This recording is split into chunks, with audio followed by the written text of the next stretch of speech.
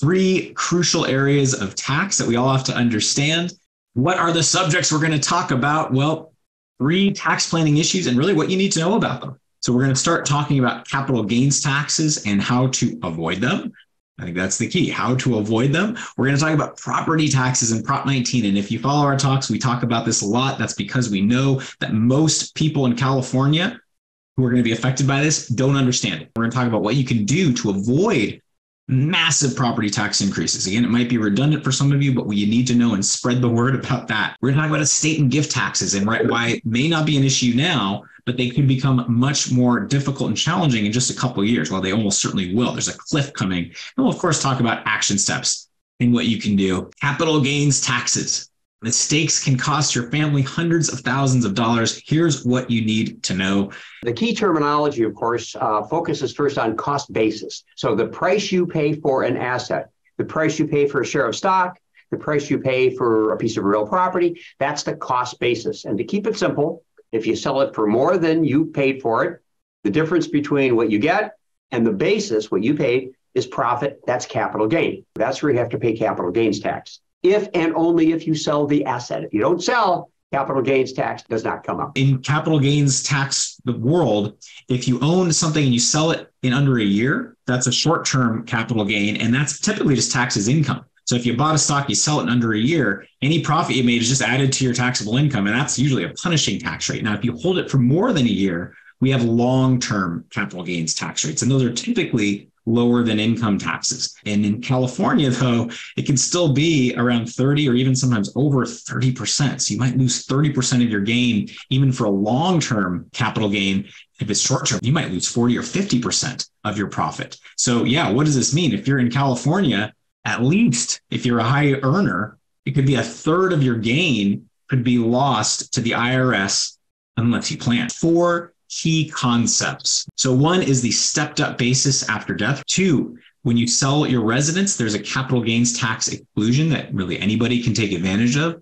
Three, 1031 exchanges if you have a rental property or commercial property. And then four, another key concept is charitable remainder trusts. Let's now talk about the stepped up basis, or as I like to call it, the get out of jail free card. Now it comes at a cost. Someone has to pass away for this. So again, basis, price you paid. If you bought the asset and you sell the asset, you have the capital gain. You have to pay the capital gains tax. Upon your passing, if and only if the asset is in your estate, and it usually is, then we get this thing called the stepped up basis, which means the basis, regardless of the price you paid, increases to reflect the market value of the asset on the date of your death. So if you paid $400,000 for your house, that's the cost basis. Now it's worth $3 million. If you sell it before you pass away, before the first death, massive capital gains. At the first death, if you're a couple, the basis goes up, it steps up to reflect the market value. The new basis becomes $3 million. If the surviving spouse then wants to sell it for $3 million, sell it for $3 million, subtract the new basis of $3 million, zero gain, no tax. The structure of your trust for a married couple affects the calculation of the stepped up basis. At the first death, whether you have this thing called an AV trust or not, the structure of your revocable trust for a couple is directly impacted by the analysis about cost basis, because the first death for community property, everything gets the stepped up basis. Stock, real property, everything. At the second death, if you have what is generically called an AV trust, only half of the assets get another stepped up basis. There's an alternative structure to the trust that allows for a second stepped up basis for everything. So where a little time has gone by since you created your trust, it's always worth it to take a fresh look at the structure and make sure it makes sense. Because again, getting a second stepped up basis can save a small fortune in capital gains tax. And I think one, your residence. When you sell your house, if it's your residence and you live there for at least 2 of the last 5 years,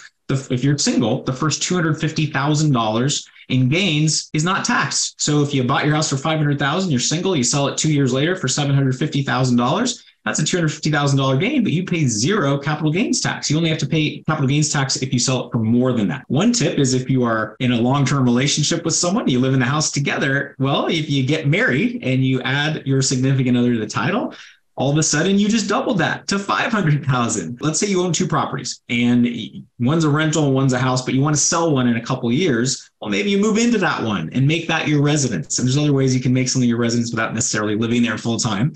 And then all of a sudden you get this 500,000 if you're a couple, or $250,000 exemption. So now let's talk about rentals. So 1031 exchanges, and I have the term kick the can until you're gone. If you own a rental property or a commercial property that's generating income, you can do what's known as a 1031 exchange. So if you sell a rental property, if you have a big gain, there's no homeowner's exemption. There's no $250,000 or $500,000 exemption. If you don't live there, by definition, you don't get that. So let's say you own a duplex or a fourplex. If it goes up in value, whatever that increase in value is when you sell it versus what you bought it for, you can lose a third of that to the IRS unless you do a 1031 exchange. Now, a 1031 exchange tax code that allows for like-kind exchanges. So if you're selling an income property and you buy another income property with it and you follow the right steps, you need to set this up before you sell. You need to get the process going. You don't have to pay capital gains taxes. Now, you do have to buy other real estate for similar value. But let's say you have a fourplex that's worth $2 million and you bought it for $500,000 years ago. If you sold it and just took the cash, you could pay $500,000 in capital gains taxes. If instead you take that and you put into another real estate investment that qualifies, you pay zero capital gains taxes. Now that new real estate investment carries your old cost basis over. So if you ever sell that, you would still have that huge capital gains tax issue. So let's say you own a property that's very high maintenance and you're dealing with tenants and you want to get out of the tenant management business. Well, you can sell and buy into a larger real estate investment where maybe you have no management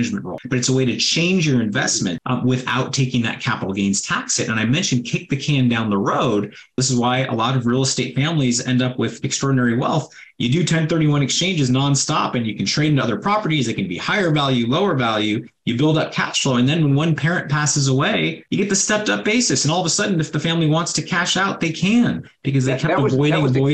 That was the can that was kicked down the road. Yeah, there you go. They kick the can down the road. I like that. Let's say you want to sell your residence and it's gone up more than $500,000. So you'd face significant capital gains tax exposure. Hey, maybe you consider converting that to a rental before you sell it. Maybe you rent your house out for a year and a half, 2 years. Yes, you have to wait a little bit, but then all of a sudden, maybe you can sell it and not take a $400,000, $500,000, $600,000 capital gains tax hit and put all that money to work for your family. But let's talk about stocks and some of the tools available there and a charitable remainder trust. So let's say you have some stock, by the way, or it could be real property that you bought many years ago, an asset that has appreciated hugely in value. But maybe that asset is not giving you much income. You'd like to have more income. You may or may not have a charity you want to support. Let's say you have $500,000 worth of stock for which your cost basis is $5,000. And we see that around here. So if they were to sell, they would have that massive capital gains tax. And then they'd reinvest the money that they netted after paying tax, and then they'd create an income stream for themselves. So the alternative is we create a charitable remainder trust. The stock is transferred into the trust. The trust sells the stock. Now, because upon the death of the beneficiaries, mom and dad, because that money is all going to go to a tax-exempt organization, there's no capital gains tax. We're avoiding all of the income and capital gains tax implications. So if it sells for $2 million, capital gains tax might have been massive, but the $2 million is then invested and gives you a rate of return. We set the rate of return. You can say 5% of the value of the assets in the charitable trust comes back to you annually as a distribution for the rest of your life. So you're turning an illiquid asset into an investment with no capital gains tax exposure to dramatically increase your level of income for the rest of your life. Many nuances here. You can choose you choose the charity that ultimately gets the money.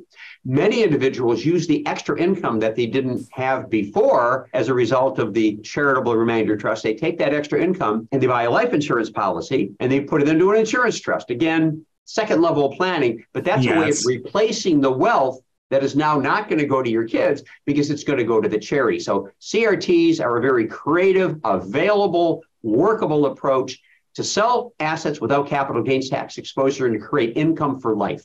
If it's been a long time since you looked at your trust structure, we need to take a fresh look at what you have, because Mike mentioned that crucial issue of the stepped up basis when you pass away. And long story short, if you had an AB trust from a long time ago, it might not make sense anymore, partially because the split means that when the second spouse passes away, a big chunk of your estate might not get that step up in basis, and it might not serve any other purposes. If you haven't looked at your trust for a while, just someone you know, and they set up a trust many years ago, let's take a fresh look. And also, before you sell real estate, we gave a lot of tips around that. We're not realtors. We don't really have any stake in this. We just want to give you great advice, and we want to make sure that your plan is integrated. So talk to us before you sell real estate so we can just think through these strategies. And of course, let's make sure your estate plan is up to date. I hope these tips on capital gains tax were super helpful. Leave comments, questions. If you're watching this recording, like the video. Property taxes and Prop 19. Even if your child lives in your home after you pass away, if you own your house for a long time, protections are gutted. There are minimal protections from massive increases in property taxes. It used to be that you could pass your primary residence to your kids, and it didn't matter if they lived there or not, didn't matter how much your house was worth. Property taxes didn't go up at all as long as it was your primary residence. And Prop 19 gutted that. And if you have any other property, if you're lucky enough to own a rental or a vacation cabin or whatever, zero protections from reassessment for those when it goes to your kids. So in many cases, this forces a sale, which, by the way, was why this law passed, because the Realtors Association put, I think, $35 million into the campaign to pass this, because they knew there'd be a lot more sales of real estate when people see their new tax bills. Your primary residence, there's a simple test now. When you pass away, if you leave your primary residence to your kids, if they live in it and they move in within a year of your passing, the first $1 million in fair market value is protected from a reassessment. The in fair market value beyond the assessed value is protected. And that's only if your kids live there. If they do not live in the house, there are no protections from a property tax reassessment. So that the property taxes would be fully reassessed at whatever the house is worth when you pass away, even if that's 30 times higher than the current property tax base. All other property, business property, vacation property, rental property, full reassessment. We have tools that can prevent this. We got a call from a woman, her name was Sarah, and Sarah had just inherited a house from her father. It was a house her father had built. It was in Mountain View. Literally built most of it with his own hands, and bought the land decades ago and built most of the house. He had some additional help. But the bottom line is the house, just the land alone, was worth over $3 million. But the property tax base, because Prop 13 kept it low, was under $200,000, maybe it was $300,000. Prop 13 limits increases in annual property taxes to 2%. So if you own a property for decades and decades, the assessed value, the one used for property tax purposes, is obviously much, much lower than the fair market value. So Sarah inherited the house from her father. He passed away. That was really the bulk of what he was able to leave her. She wanted to live in the house. And she thought that kids were protected from property tax increases. She was rudely surprised when she got a supplemental tax bill that said that she owed another $25,000 in taxes that year for the first year of property taxes. Why? Because only the first $1 million in fair market value is protected beyond the assessed value. So in her case, let's say the assessed value is $300,000. Okay, she lives there. The protection is $1 million beyond that. So the first $1.3 million of the house's fair market value was protected from a reassessment, but the house is worth over $3 million. So the county said, okay, we're going to give you that $1 million in protection. By the way, the house is worth another $2 million beyond that. Hey, that's $24,000 every year in perpetuity. We talked to her. It was too late to do anything. Once they go up, you cannot get them to come back down. You got to plan ahead for this. This is basically the example I just gave. $3.3 million home with a $300,000 assessed value. What happens to property taxes if a family plans and keeps the taxes low versus if they don't plan, as in Sarah's case? Let's say that the home's value is $3.3 million and a child lives there. So they should get that some of that protection. What happens to property taxes? They go up from $3,300 a year to over $25,000 a year. That's the child's living in the house. So over 10 years, that's $240,000 in extra property taxes. In 30 years, that's almost $900,000 in property taxes. She would have to earn about an extra $1.2 million to pay the extra property taxes. If they worked with us, we could have protected it. Let me give the same example, a $3.3 million home, $300,000 assessed value for dad. He leaves it to his daughter, but she decides not to live there. She wants to keep it as a rental. The numbers are even worse. The property taxes go from $3,300 a year to over $36,000 a year. And over time, almost $1.35 million in extra property taxes. But we can prevent it if we act ahead of time. For rentals, there are zero protections. You don't even get that first $1 million in protections that you do for a home. Let's say you want to leave a rental to support your child with special needs, or support your child who just has issues earning money, or to let them stay in the area after you're gone. Zero protections unless you plan ahead. We do have solutions for this. We can protect rental properties from having a reassessment when you pass away. We can keep it low. But if you don't plan ahead, taxes can spike. And again, let's say it's a $2 million, fourplex that you've had in the family for a long time. The assessed value is $200,000. If you don't plan ahead, property taxes when you pass away or when you leave it to your kids or give it to your kids would go up to about $20,000, $22,000 a year. Over time, that's $800,000 over 30 years in extra taxes. It might not be even worth keeping it. And that's why people sell. So remember, you only have one residence. If you have a cabin in the mountains that you want to keep, in this context, it's the same analysis as the rental. No exceptions, complete reassessment. We want to earn more rather than save. Like we're geared. If you find an opportunity to earn an extra $20,000 or $30,000 a year, you're like, oh, great. If I don't have to do much work for that, that's amazing. But if you can save $20,000 or $30,000 a year, it's hard to wrap your head around it. And ironically, saving the $20,000 or $30,000 in taxes is more powerful than earning an extra $20,000 or $30,000 because you have to pay. It's what you don't have to pay. Because again, to pay $20,000 in taxes, you probably have to earn $30,000 because you get hit on income taxes and you don't get to deduct all of your property taxes. So, I want to reframe how we think about this. Saving $20,000 is actually probably worth more than that per year to your family. And if they buy a replacement property, let's say your kids inherit, we talked about that in a stepped up basis, they could sell a property if you planned right for no capital gains taxes. But then if they want to buy a replacement, even for less, they're going to have super high property taxes for that because it's going to be reassessed at whatever value they buy it at. And if they want to move out of state, by the way, Texas, Florida, all these supposedly low tax states, they have super high property taxes. Again, just let's imagine what's possible when all you've worked for is saved for the next generation. And what is our solution? Well, we've developed the Gilfix and the Pole Dynasty LLC process. We can keep property taxes low, and we can still, if it makes sense, get that stepped up basis, giving your kids the option of holding on to property with low property taxes or selling without capital gains tax exposure. So a lot of people are taking steps that we don't think are wise. Maybe they're finding ways to transfer properties to their kids, maybe limiting the property tax increase. But if they do that the wrong way, you lose the stepped up basis. So we have to be aware of that. We have to be aware of estate tax issues and a number of other issues. So that's property tax, Prop 19, and our solution for that. So contact us if you have questions. We can very quickly go through what the numbers are for you and your family and how we can work with you to develop a solution. Anybody from San Diego to Wairika, if you own properties in California, we can help with this. Let's talk about some of these key rules about estate and gift taxes. The current numbers in 2022, you could pass 12.06 million, and now in 2023, everybody can pass via gift or bequest $12.92 million per person. So that's a big number. For a couple, that's almost $26 million you can give away or give to your heirs when you pass away without any estate tax exposure. Now, anything over that is taxed at a punishing 40% rate. It only affects 1 in about 1,000, 1 in 500 to 1 in 1,000 American families right now. It doesn't affect many. You can also give $17,000 a year to as many people as you'd like without even reporting it to the IRS. That's the gift exemption. And if it's a couple, that's $34,000 to as many people as you want. No tax forms are required. If you have a smaller estate, maybe you're not worried about that, or maybe you have a moderate to decent sized estate, but you're like, I'm not 20 million. I don't need to think about that. Wrong. So let's talk about what's about to happen. Currently, very high level of protection. Very, very, very few are exposed. Again, a couple, 25 million is protected.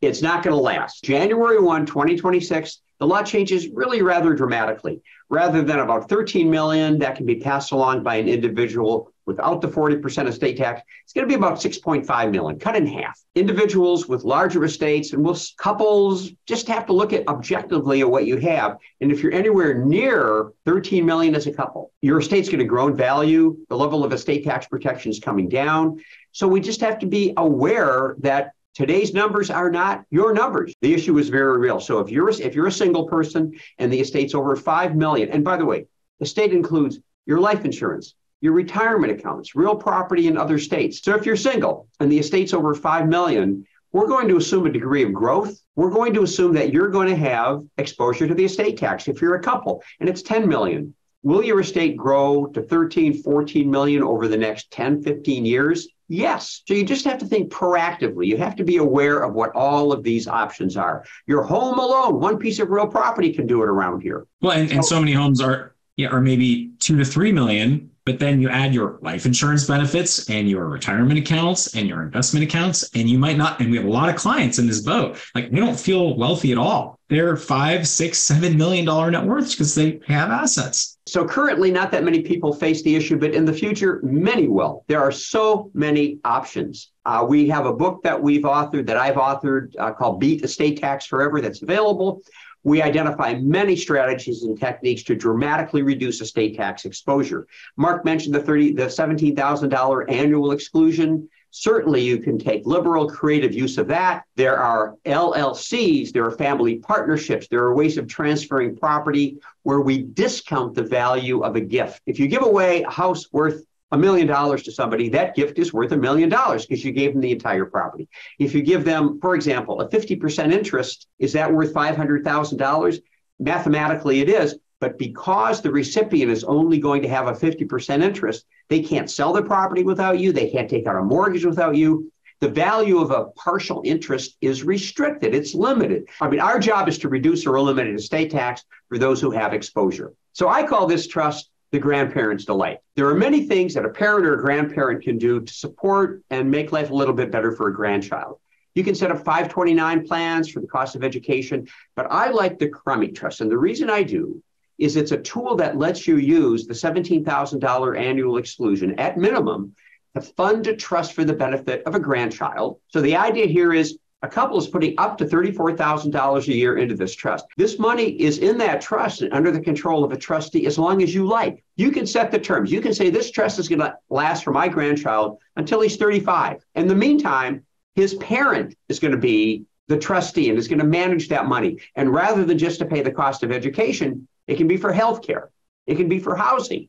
Very liberal in terms of how we can write that trust. It can really add up. I mean, it could be hundreds of thousands of dollars over time. Tax-free. It's kind of a use it or lose it type of situation. If the exemption should drop January 1st, 2026, if you don't take advantage of these higher exemptions before then, you lose them forever. We did another webinar called Next Level Estate Planning for High Net Worth Families, where we went into this in more detail. It's on the channel. But most importantly, and we have an image of Mike's book here, Beat Estate Tax Forever. It's available on Amazon. And I hope this gave you kind of an overview that January 1st, 2026 is a crucial date. That's when the exemption is set to drop. We want you to imagine what's possible when we plan together. And we love being a part of your team. Share this with others. Easy to contact us. Gilfix.com, 650-493-8070. So it's very easy to find us. We treasure having you guys as part of our community. And we hope everybody, as my mom likes to say, is staying safe, sane, and healthy.